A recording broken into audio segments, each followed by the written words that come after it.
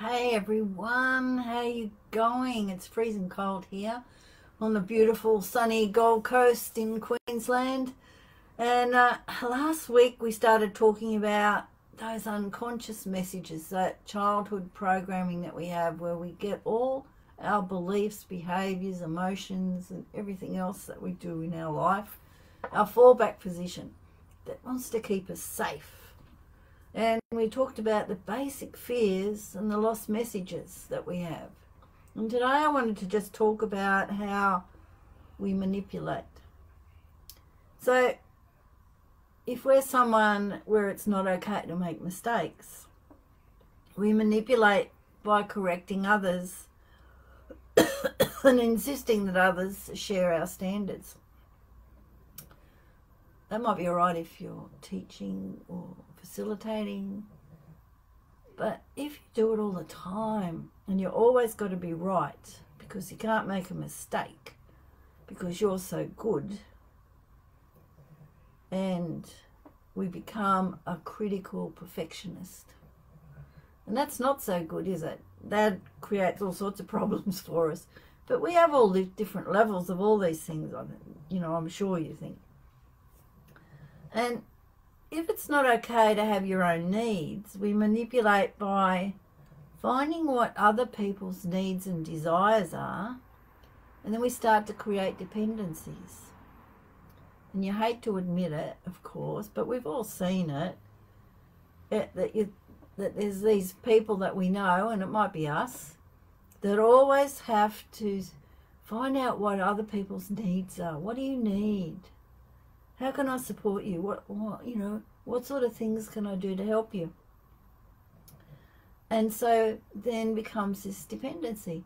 Now, if you're a carer, that's fine, isn't it? You need to have that sort of skill.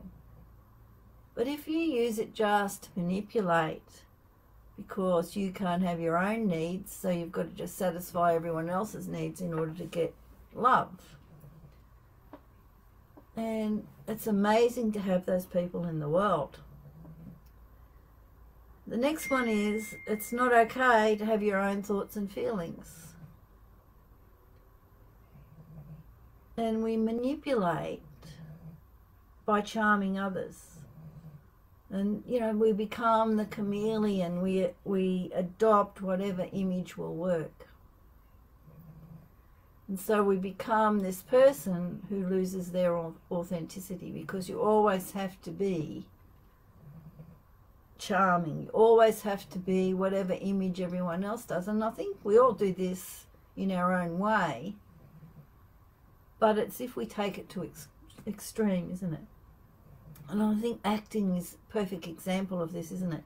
You have to adopt the image of the person that you're playing in whatever you're doing, whether it's a play, whether it's a movie, or whether it's a show.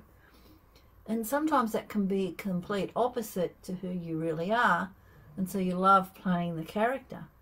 But sometimes we manipulate by playing the character without our own authenticity behind it. And the next one is, it's not okay to be functional or to be happy.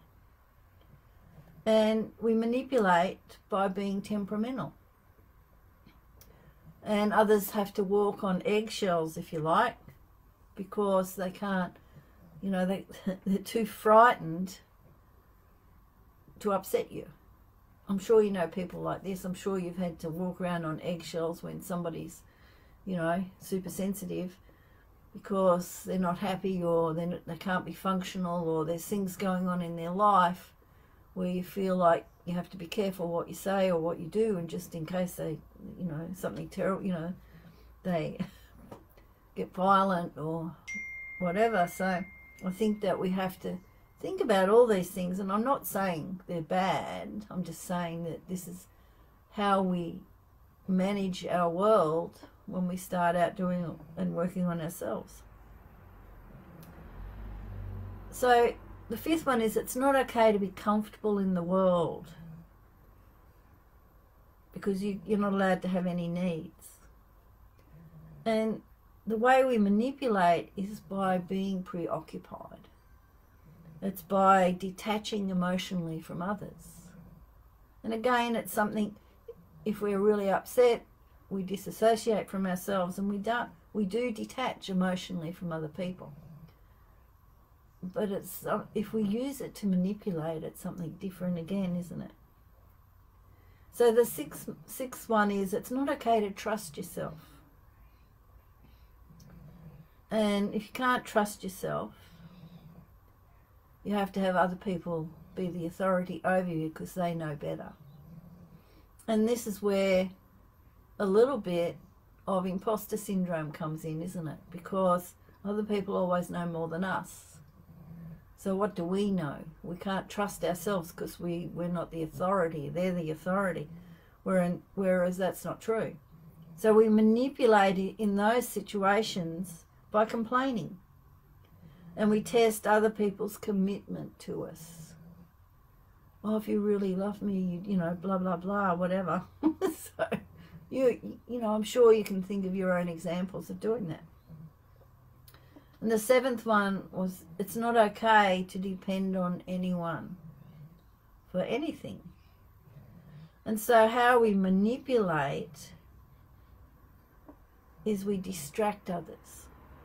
We insist others meet their demands and ideas and things,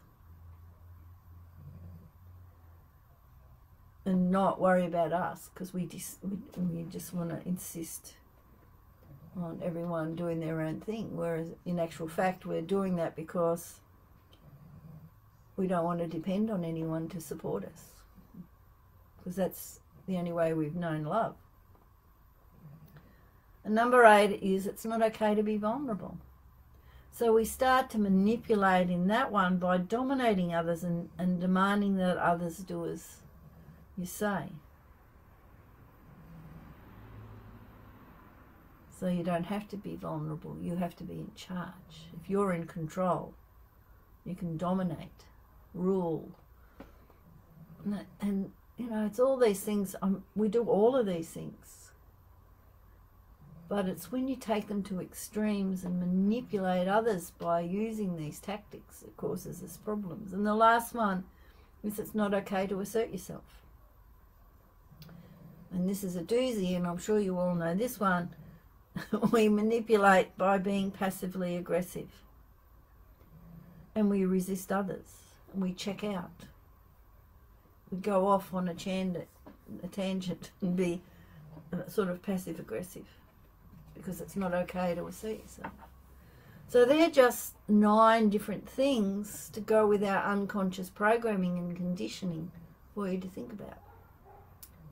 And so with that, I'll leave you to think about all of those, and let's go. Think about it. How do we manipulate? What's our resistance just to being us? What's our resistance to being our authentic self? What's our resistance to truly stepping in to who we are and living our true nature and purpose and being authentic? All right, see you tomorrow. Oh, and don't forget, 24th of July, I'm doing a 5-day challenge on beating burnout, finding calm. And if you want to know anything about my app, just message me below and let's chat. Bye for now.